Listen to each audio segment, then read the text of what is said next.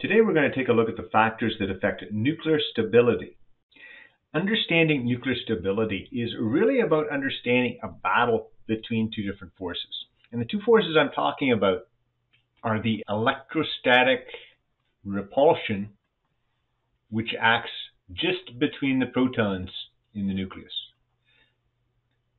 versus the strong nuclear force. And it's always an attractive force. But it's not just between protons, it's between all nucleons. Which means that two neutrons will attract each other, two protons will attract each other, and a proton will attract a neutron, and a neutron will attract a proton.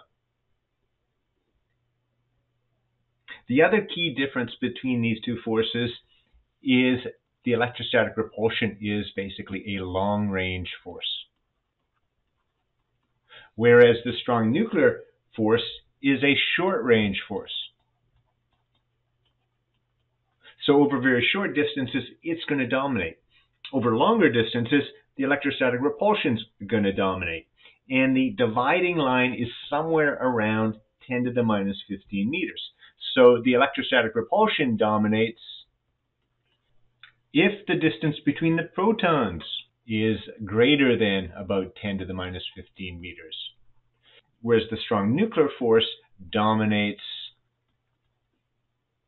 when R is less than 10 to the minus 15 meters.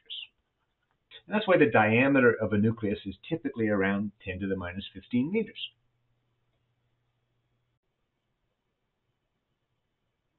If we consider all the stable nuclides and we make a graph of the number of neutrons against the number of protons, then all of these red dots here represent the stable nuclides. So you can see here, when you've got small nuclides, the number of neutrons and number of protons is pretty much equal. So you have helium with 2 protons, 2 neutrons, carbon with 6 protons, 6 neutrons, nitrogen, 7 protons, 7 neutrons. But as you can see here, the stable nuclei are requiring more and more neutrons compared to protons as you get larger nuclides. And that's fairly easy to understand. And it comes down to the idea that neutrons are better glue than protons because they do not repel electrostatically. So as you get a bigger nucleus, the nucleons are farther apart. So the strong nuclear force is less dominant. And so you need more glue. And the neutrons are going to help increase the strong nuclear force without increasing the electrostatic repulsion. So it's going to be more stable. So for larger nuclei, the strong nuclear force is less dominant. So more glue, more neutrons is needed. Now we can't just kind of add neutrons indefinitely and get bigger and bigger nuclei because, of course, the nucleons are getting farther and farther apart. So the strong nuclear force becomes less and less dominant. So increasing the ratio of neutrons to protons helps to an extent, but this isn't going to continue indefinitely. If too many neutrons are added, the nucleons are too far separated on the average, and the strong nuclear force cannot dominate. So the nucleus won't remain stable. Here we have 2 questions that you might be asking yourself. The first is, why are there no very large stable nuclei? Turns out uranium with 92 protons is the largest stable nuclei. So why is that so? And simply because the typical distance between the nucleons in the nucleus is such that the attractive force, that is the strong nuclear force, cannot dominate. So somewhere or another, that attractive force has to win out. And if your nucleus is too big, it's not going to happen. And the second question, why do some nuclides produce one kind of radiation, such as beta decay or positron decay or alpha decay, and not another? What's kind of the determining factor there? And so let's look at that question in more detail. So here we have that same graph that shows the number of neutrons against the number of protons for all the different nuclides. And these blue dots represent the stable nuclei. The stability band, the green here, those represent an area where there's unstable nuclei. So if we were to consider beta emission, as you can see with the red here, the beta emission occurs above the stable isotopes. So if you think about what a beta emission is, that's when a neutron changes to a proton inside the nucleus. So what's going to happen there, if you have an isotope right here, and a neutron changes into a proton, then the number of neutrons is going to go down, and the number of protons is going to go up. So basically, you're moving towards that stability line. In other words, to become more stable, fewer neutrons are needed and more protons are needed. The positron emission, the positive beta decay, that occurs underneath those stable isotopes. And if you think about what's happening for positron emission, that's when a proton changes into a neutron inside the nucleus. So we're going to decrease the number of protons and we're going to increase the number of neutrons. So we're going to have a movement from underneath the stable isotopes towards the stable isotopes. In other words, the beta decay here occurs when there's too many neutrons.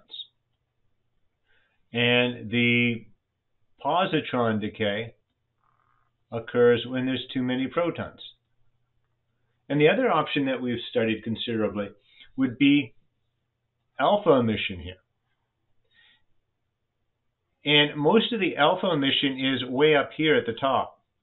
And you'd also get fission at the top. And remember, fission is when a large nuclei splits into smaller nuclei and becomes more stable in that process. Alpha decay is basically fission, right? The nucleus is splitting up into smaller nuclei. So we get the alpha decay when our nucleus is simply too big, and it becomes something more stable by splitting into two nucleides, one of them being an alpha particle with two protons and two neutrons. So the alpha decay, and likewise fission, occurs when the nucleus is too big. So it splits into two smaller nuclei, and in many cases, one of those smaller nuclei is an alpha particle. You might have noticed that there's a few of these stable nuclei that fall where you don't quite expect them. Most of the stable nuclei are along this zigzag here. But then we have this sort of regular pattern of stable nuclei off that zigzag. And that's really all due to symmetry. If you have an even number of neutrons and an even number of protons, that tends to make things a little more stable. It's kind of like if you have a bunch of books and you put them on a table, you distribute them equally on both sides of the table. You don't put them all on one side because that won't be very stable. And it works the same way with nuclear stability. The other type of radiation that we've talked about considerably is gamma radiation. And you'll recall that an atom has a ground state, and the atom can get into an excited state. The electron jumps into a higher energy level. And then it can fall back down again and give off a photon, which might be in the visible spectrum, could be ultraviolet, could be infrared. But the idea here is that we have a drop from an excited state, and because there'd be numerous energy levels within an atom, you would get this discrete spectra of different types of radiation that would be produced. In the same way, we can think of a nucleus getting into an excited state and then dropping down to a ground state. And when that happens, a photon can be emitted, but now it's a higher energy photon. It would be a gamma photon. And the nucleus would have multiple discrete energy levels, leading to a discrete spectrum of these gamma ray photons, each being derived because the nucleus drops from an excited state. So there's an exact parallel between the energy levels of an atom and the energy levels of a nucleus. So let's summarize the big ideas on nuclear stability presented in the video. The first idea was that there was a battle of forces. On the one hand, you had a repulsive electrostatic force between protons. And this force would dominate when you had distances greater than about 10 to the minus 15 meters. And that repulsive force was going to be balanced by an attractive force between any of the nucleons, the protons or the neutrons.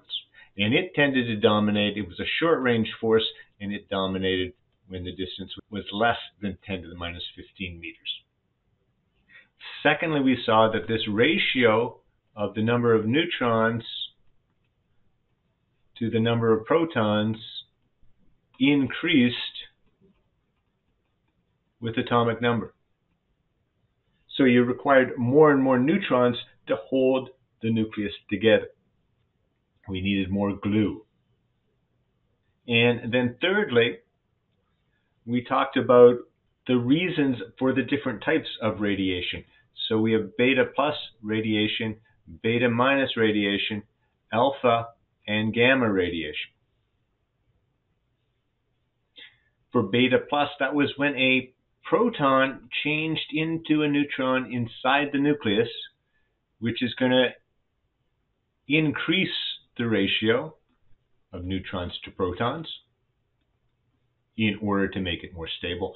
Beta decay was when a neutron inside the nucleus changed into a proton, so that's going to decrease that ratio to attain more stability.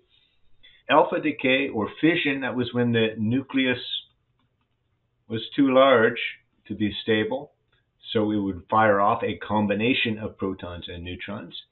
And of course, gamma decay was due to an excited state that goes to a lower energy level.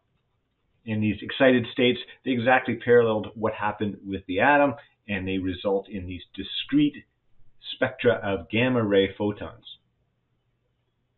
So please take the time to like videos, to make comments, to ask questions, become a subscriber, sign up for notifications, become a member or a Patreon. And that's all for today, folks. Thank you very much.